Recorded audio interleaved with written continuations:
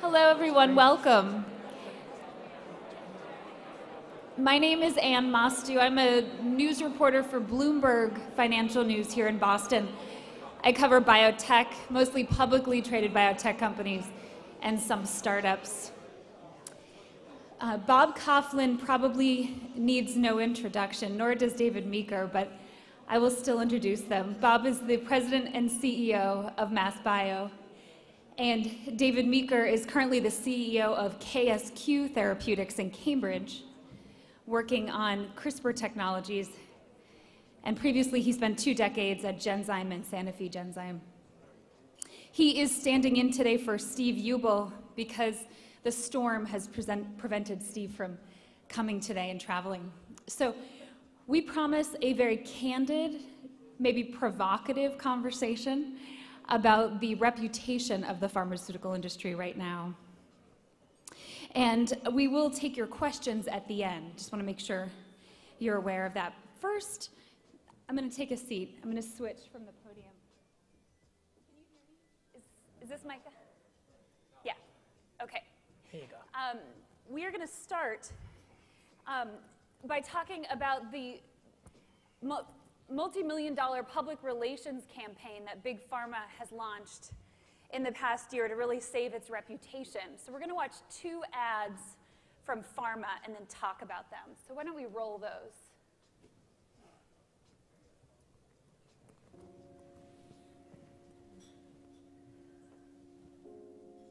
Do not go gentle into that good night. Old age should burn and rave at close of day. Rage, rage against the dying of the light. Do not go gentle into that good night.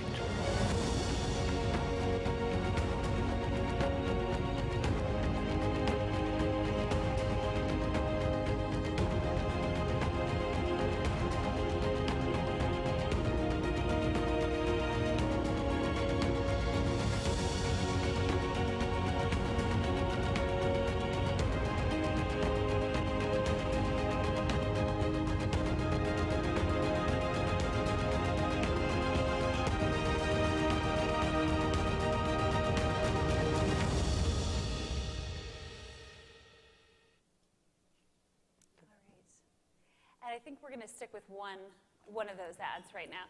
So Big Pharma is obviously not planning on going gentle into that night. The drug industry's largest trade group and lobbying arm, the Pharmaceutical Research and Manufacturers of America, or PhRMA, which is what Steve Ubel represents, launched this campaign aimed at getting the public and, of course, lawmakers to sympathize with the increasingly maligned industry, which has been slammed left and right because of exorbitant drug price hikes. So let's talk a little bit about this campaign, your reaction to the ads, and whether you think they're being effective.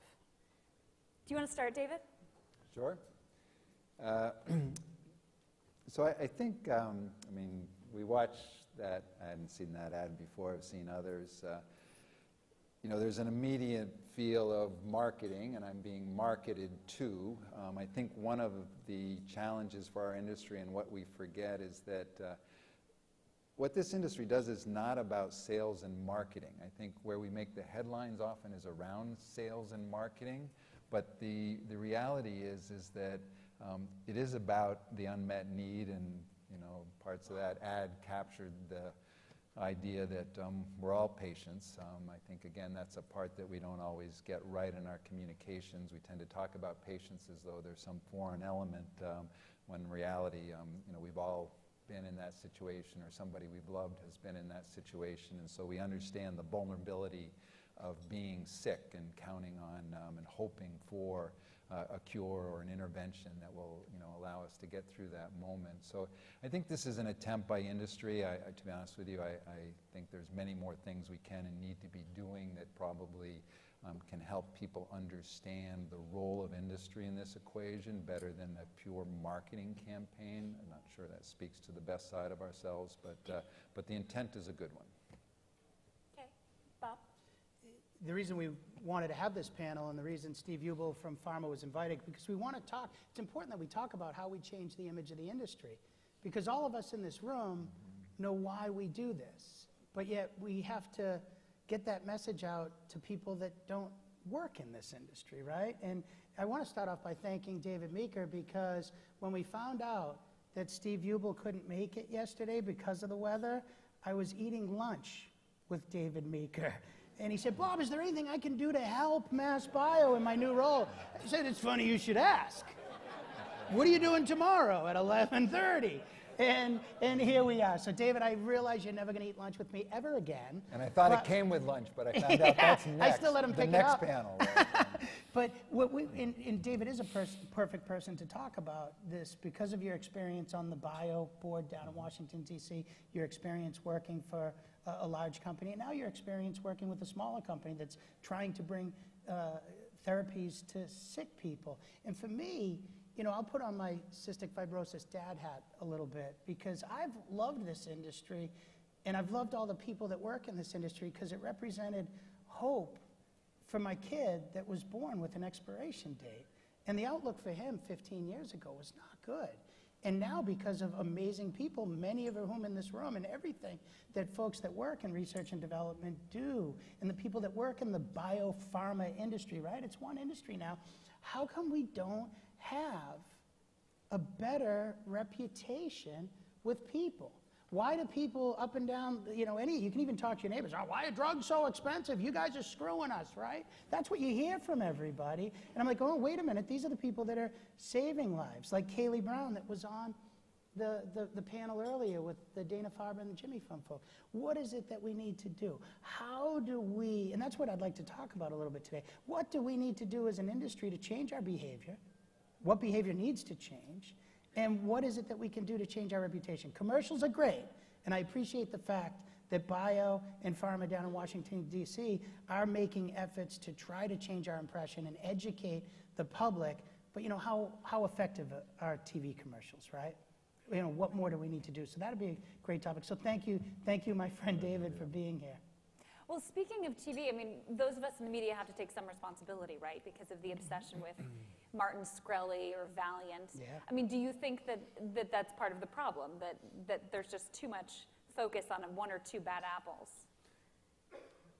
So there's no question that the financial aspects of this industry are a problem, and when you get individuals or examples like the Martin Shkreli or Valiant, they make the headlines, they're exciting reading, they shape, obviously, an image, but in fact they're very isolated examples. I think those can be put in a certain context. I think our bigger challenge is that all of us, in one way or another, we often end up at the pharmacy window, and we're paying for something, and we don't understand how it could cost that much, or why it seems to be so inequitable. I paid this, somebody else paid that. Europe pays much less. I mean, there's just so many aspects of that equation where we see it as unfair, and in many cases unaffordable. And so that's a fundamental problem in terms of trying to get people to see beyond that moment at the pharmacy window. When we go into the hospital, Bob and I have talked about this many times, Alzheimer's is not going to be cured by a hospital bed. It's not going to be cured by an imaging procedure. All those things may be important elements of care, but the breakthrough is going to come from this industry, and that breakthrough may be 10 years away, but if we don't have a system that is able to support that kind of long-term investment, we will not get there. And if we don't get there, not only are we as individuals going to be devastated by that, but society as a whole is going to be devastated. So there's this massive disconnect between that moment at the pharmacy window and the incredible importance of an industry that is trying to solve, the biggest challenges, climate change, but healthcare and, the devastating diseases that shorten our lives.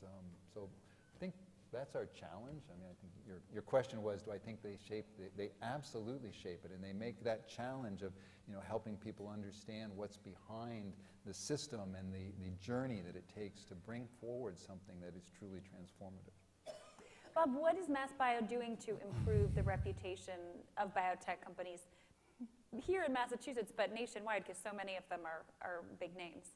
We've done a couple of things over the past decade. The first piece that we use to educate public officials, elected officials, key opinion leaders, as well as the population, was telling the story around the patient. I think once you start talking about what this means to sick people, you immediately have a captive audience, because everybody knows and loves somebody who's experiencing an unmet medical need. So when you come to it with that context, you don't bring in the CEOs that are making lots of money, with all due respect to CEOs that are making lots of money. You lead with the constituents that those people represent, that those elected officials represent, and you talk about how important it is. Just like I was, before I had this job, when I was advocating for my son with cystic fibrosis. That's the first piece. And the second piece now, as we educate policy leaders and elected officials, we have to talk about the broken system. Let's face it, folks. Pharmaceuticals are about 14% of the overall cost of healthcare, right? If drugs were free, we're still not solving the problem of the rising cost of healthcare. What is the problem? We have a sick care system. We have a system, a payer system, again, that the average folks, 90% of the community probably is never going to understand, right? We have a sick care system that is set up to pay for chronic illness and chronic treatment, right? Just recurring treatments. So now introduce a cure to hepatitis C, or gene therapy, or these drugs, these therapies that not only change the course of disease, but in some cases we use the word cure now, right? We don't have a system that can absorb upfront costs. And those costs are big. I tell people that the Martin Shkreli thing was a blessing in disguise, because it gave us an opportunity to teach politicians that the generic industry is different than the innovative industry. And it gave us a chance to educate a lot of folks from the press as well, Ann, and you're not one of the bad ones. You're great. That's why you're sitting with us here today.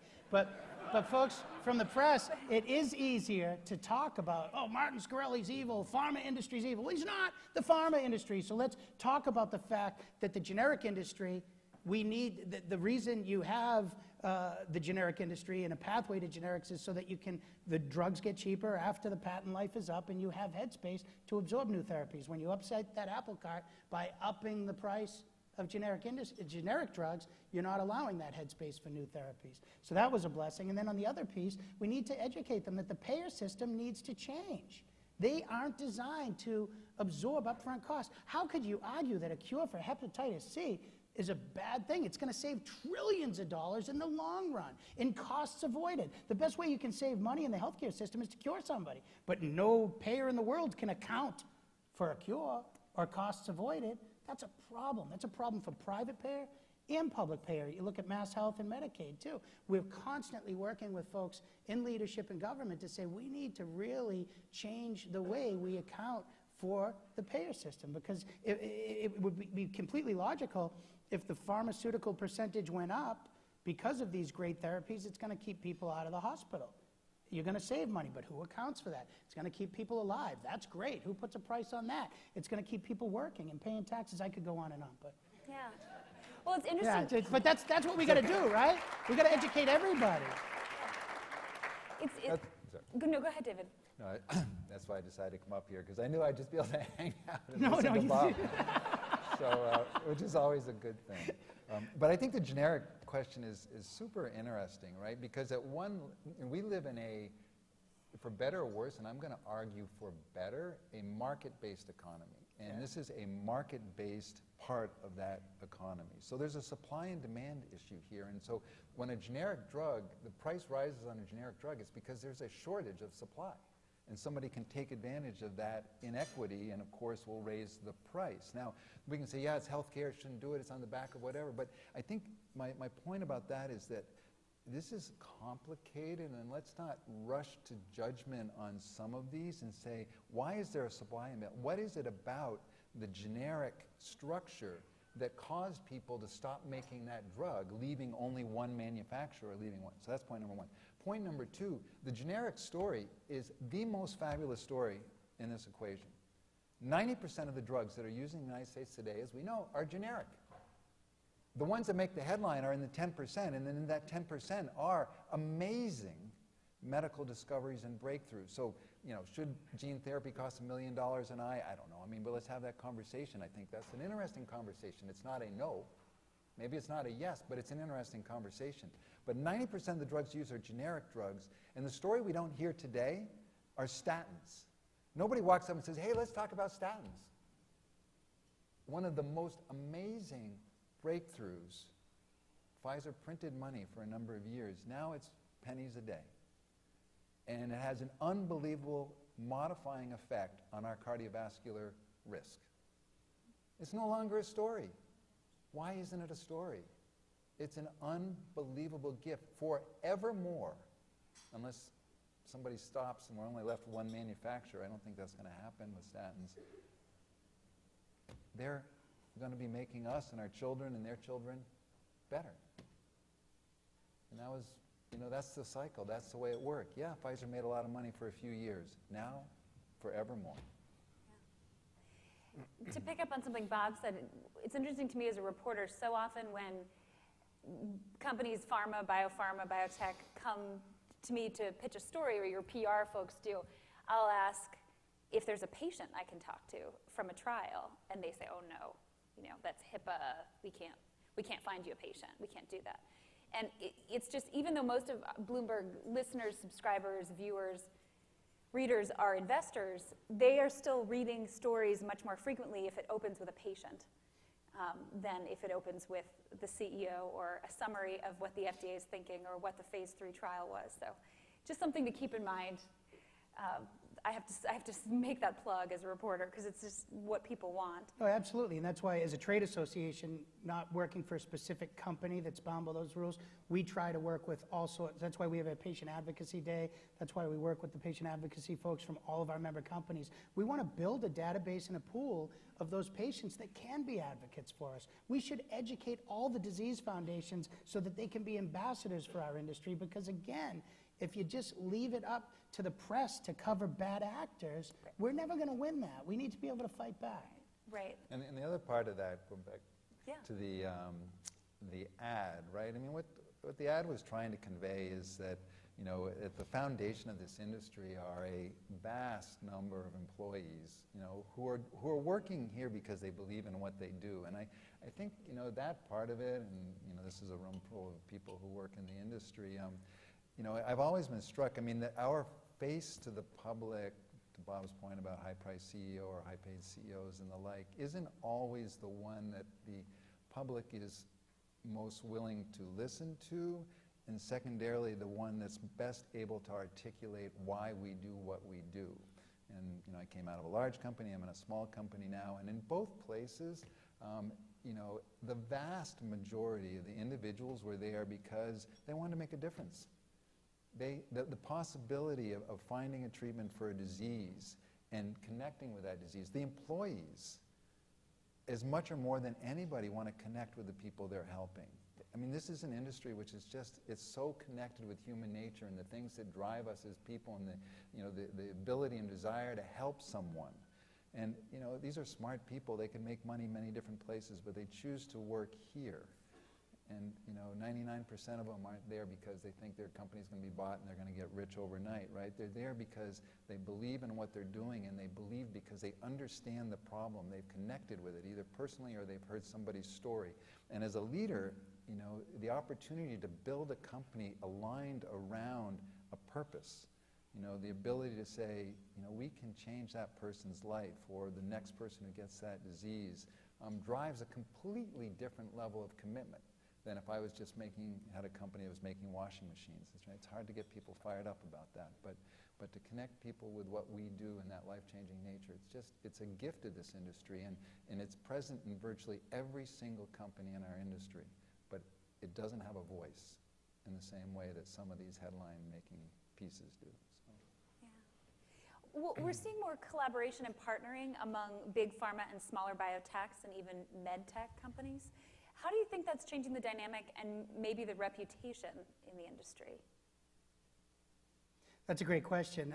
I mean, I go back a decade ago, and we were in Massachusetts. We used to lead with, and people used to actually say it, let's lead with the white hat of biotech, right? We were the white hat, good folks, good guys trying to cured disease, we weren't screwing anybody, right? But Big Pharma, on the other hand, were the bad guys, and they were charging people money.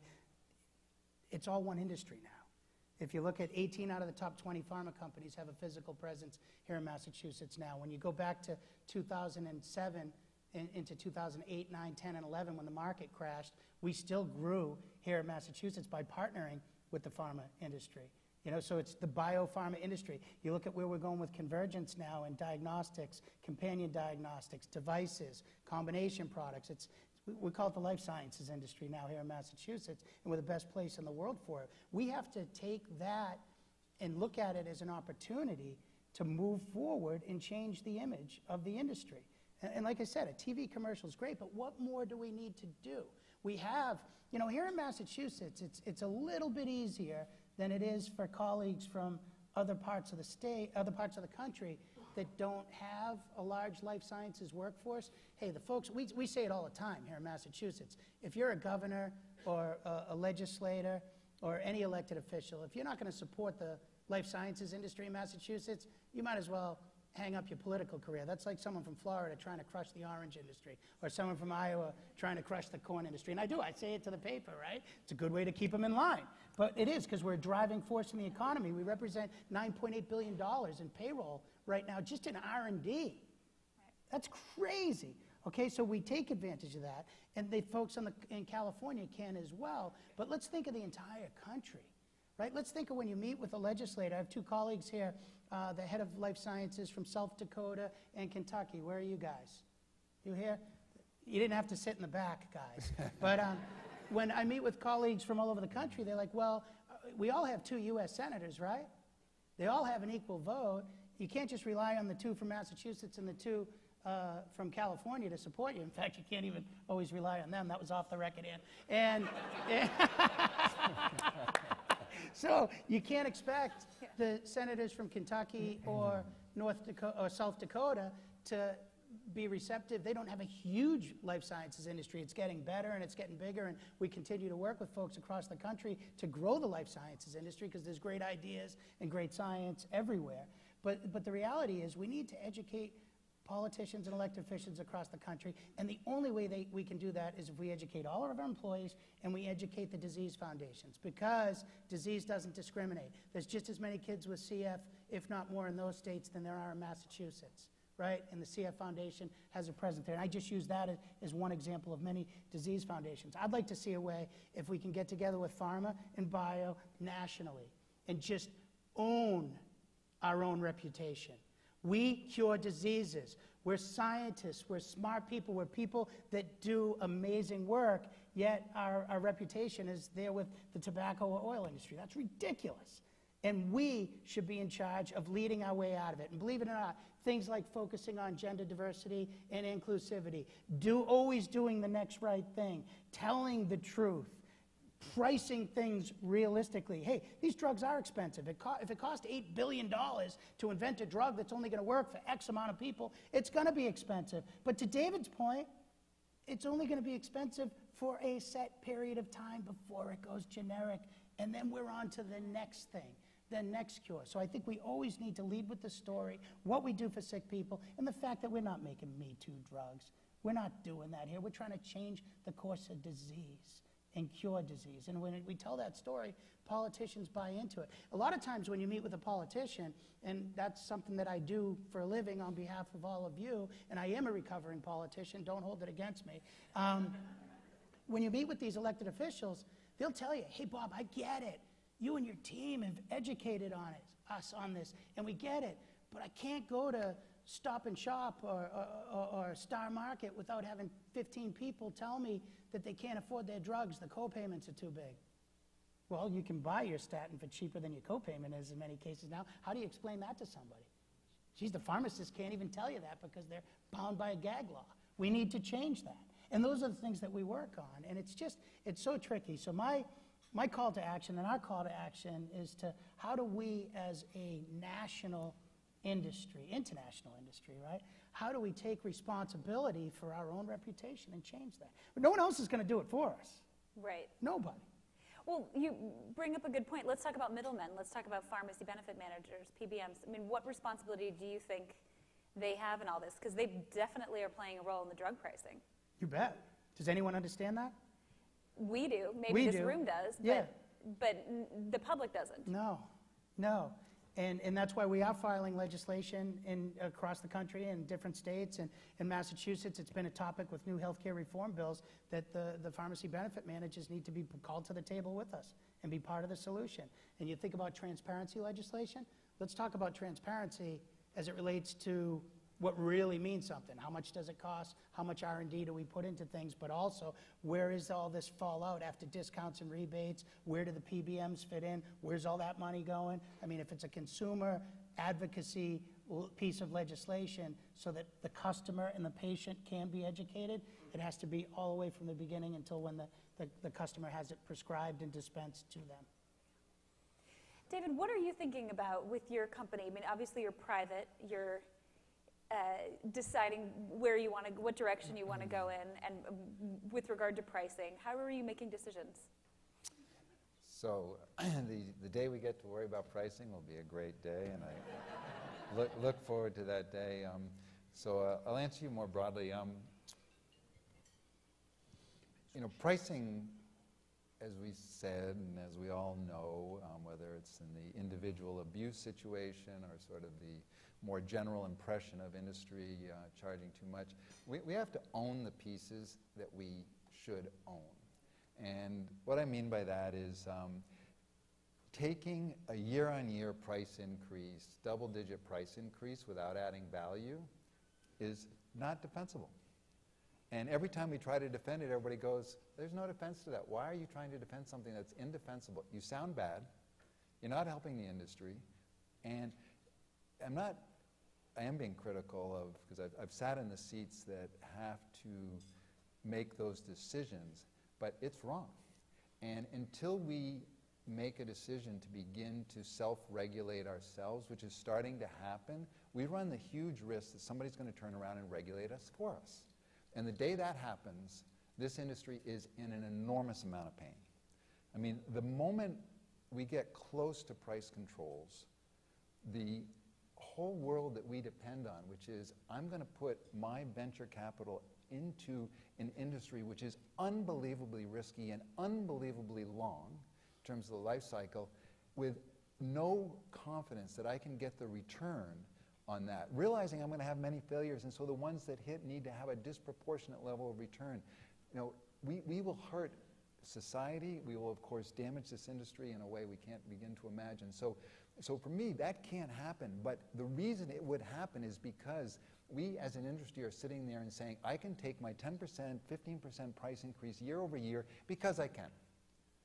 And we're starting to get companies who are stepping up and saying, look, we're going to take a pledge and say we will not increase our prices more than, you know, inflation or, you know, whatever. But I think that's such a critical piece, and we have to rally around that as an industry before somebody, like I said, you know, imposes that upon us. Now, with that, then I think we can have, you know, good discussions around how do we value innovation, because as a rule, that innovation isn't necessarily going to be treating large swaths of the population. We're moving into a personalized medicine, you know, world. There'll be higher prices treating fewer people. Hepatitis C was, you know, I mean, I love that story. It's such an incredible story. I hope we learn from that story, which is we had this unbelievable, transformative, curative intervention. You know, hepatitis C hopefully will follow the path of polio, and, you know, we can eradicate hepatitis C from this earth because of that kind of intervention. It just hit in 1 year. It was so, you could just foresee, you know, the hands going up. And so those are the things we need to learn from and say, okay, when we predict and we can see that kind of stuff coming, how do we manage it? And there's a lot of good discussion ongoing. So my last thing, back on the payers and how do I think about the payers, so I spent a lot of time with payers and in those rooms. And just like in the industry, there's no part of the system that's trying to screw the other parts of the system. They're just trying to work their place in a market-based economy. And in that process, you know, contracts are put in place that tie you up for 5 years, and the flexibility of payers to turn around. So we tried to, in another life, disrupt that system, and they were eager to have it disrupted, but they weren't able to disrupt it because the contracts lock them in for a certain number of years. So, you know, these things take time to unwind, and they're unbelievably complicated and hard to understand. But the alternative is we throw it all away and we become a single-payer system, and, you know, we can have a good debate about whether that, you know, is a good thing or a bad thing. I think it'll be tough to think about an innovative industry surviving in a single-payer system. There's not an enormous amount of innovation that's coming out of Canada or Europe or the Nordics in the healthcare space. It's not that there's none. As a large company, we were pulling our sites out of a number of those companies, R&D sites, because you can do R&D in many places. There's a huge value to doing it in a place which recognizes innovation. It's a different equation. So there's a reason the United States makes most of the stuff, that the new drugs disproportionately, vastly disproportionately, come out of a United States-based system. So again, back to complicated. Let's not rush to judgment on any part of this equation. Let's accept the fact that we all have responsibility here. But for the parts we own, let's own them and change them, and then become active members of this debate and trying to shape the rest of the equations, which also need to change. Yeah. Great. Well, thank you both. We're aware that we stand between you and lunch, so we're going to take a couple of questions from the audience, and then we'll break. Anybody? There's some microphone folks walking around. Yeah. It's over there, Susan. Stand up. Feel free to stand up. Yeah.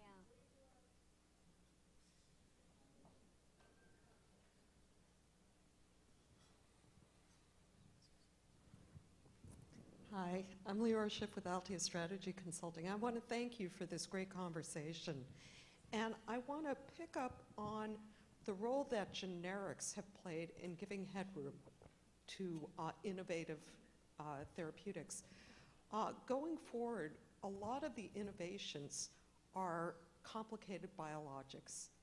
And so the next level of this is going to have to be biosimilars. And so far, we haven't seen a lot of them make it to the market, and the ones that have aren't discounted in the same way that you see with a pill because of cost of goods and the fact that there's a much greater hurdle getting to the market, so there's no need to do that. So could you talk a little bit about what you see as the future for biosimilars and how that's going to play out? Can I take that? Please. Go ahead. So we're on a journey here, and you know, we're learning how to move into a biosimilar world, if you will, right? So, you know, the first biosimilars, how similar are they? They're not identical. You know, are they going to be antigenic, create an immune reaction? Are you going to have antibodies? I mean, there's lots of questions in this biologic world which required more work, as you said, and then, of course, the cost of goods. Now, what's been interesting is that when you go in to negotiate pricing, it used to be you were put head-to-head with the molecule, your identical molecule. So if there is a generic, you're living in that world. If there is a true biosimilar, you might be living in that world. Now you're being put head-to-head with something in your class. The amount of time that you were alone in your class, if you look, how many PD-1s are in development today? Right? They're talking about PD-1s, these unbelievable drug intervention, 20, 30 PD-1s in development. Now, they are going to be biosimilars, biodifference, whatever. I can tell you the payer is going to look at that and say, I only need 3 PD-1s on my formulary. Make your bid. I realize you're not identical. You're close enough. I'm only going to fund 3. There's only going to be 2 TNFs on my formulary. I realize you're not identical. Close enough. Make your bid. So this is where this world is going, and I think we as an industry don't fully appreciate it. But that amount of time, so that's why for me, let the market forces work here before we get government people jumping in who have no ability to understand the complexity and all the downstream ramifications of what they might intervene on. Let these forces work. It moves slowly, right? It's not that 2019 is going to be radically different from 2018, but 2022 is. And that's a really short period of time in this industry. So. Good question. So I'm going to come at this from a completely different point of view, and really interesting to hear you guys, your exchange. Thank you for that. So my questions is part question, part comment, and this actually goes to everybody in the room. But my question is, have you considered, or what are you doing, and if you're not doing this, my suggestion would be to do the following of engaging with the quote-unquote next generation and youth, right? So you talk about talking with politicians, and you talk about people being reticent to being marketed to. You are all in competition with the next generation of brilliant scientists, engineers, the next leaders of the biotech revolution. And I would encourage all of you to start reaching out to those students. With all due respect, they are smarter than any of you, any of us. I run a program, international program that is creating these current and future leaders of this biotech revolution. We have 30,000 alumni worldwide. It's called iGEM. We have 6,000 participants every year from 46 countries around the world.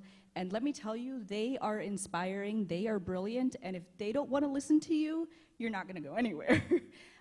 So my question again is, have you considered, have you thought about how you're going to engage with this sort of young generation of youth? Real quick to wrap up, and I'll take that if you want. MassBioAM Foundation, you're going to hear a little bit more about that later in the annual meeting. We do have a program that we work in all the schools here in Massachusetts to engage the next generation of scientists. I think it's a wonderful, wonderful point. And I think also, though, we got to continue to work on fixing the system for the next generation. We're looking at things like value-based payments. How do we change the interaction between the payers, the providers, and us as the innovators? And here in Massachusetts, through NEHI, we do have a working group that's doing that. And I couldn't agree with you more. We got to engage the next generation. You'll hear and see more about how we're going to do that. But we also got to start fixing some of the fundamental flaws of the sick care system here and really turn it into a healthcare system. Okay. Great. Well, thank you. Thank you so much. Thank you, Bob and David. All right. All right. Thank you.